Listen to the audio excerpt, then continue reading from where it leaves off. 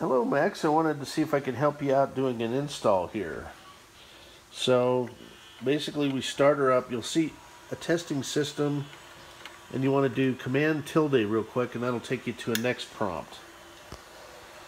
And I've got my installation floppy, which we're going to go ahead and pop in, and my NeXTstep install CD. And the way I have these configured, you'll see there's jumpers on the back. And I have this configured to SCSI ID 6.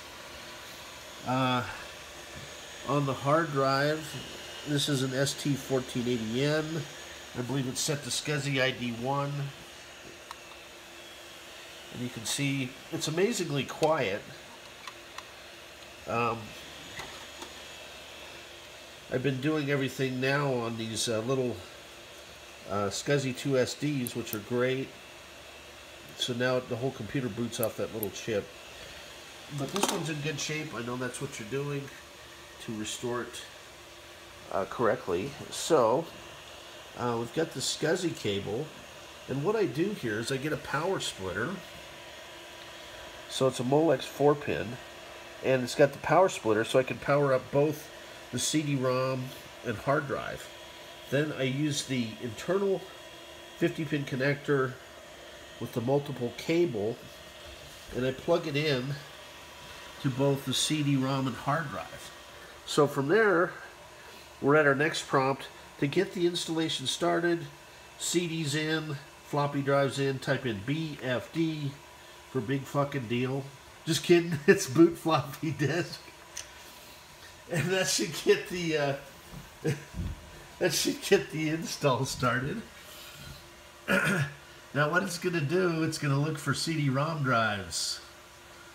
So you'll see the little message CD-ROM, and if it says no CD-ROMs are hooked up, something's wrong in the configuration. The CD-ROM may not be configured right.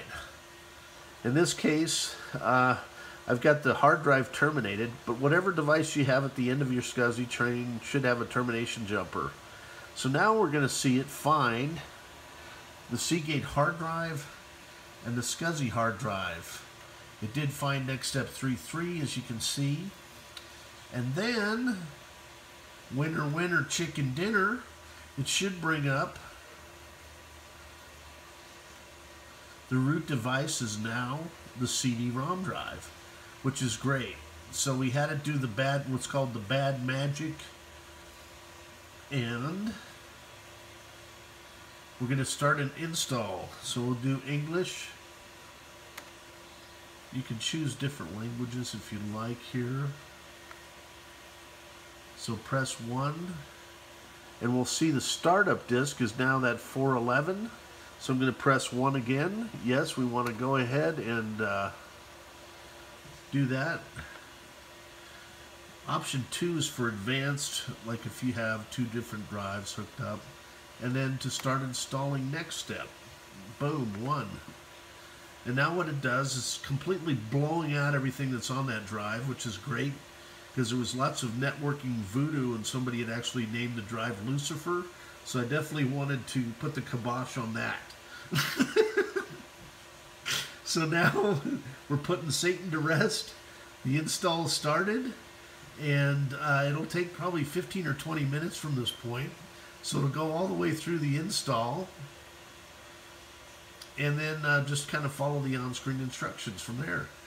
Hope this helps out, and have a great day.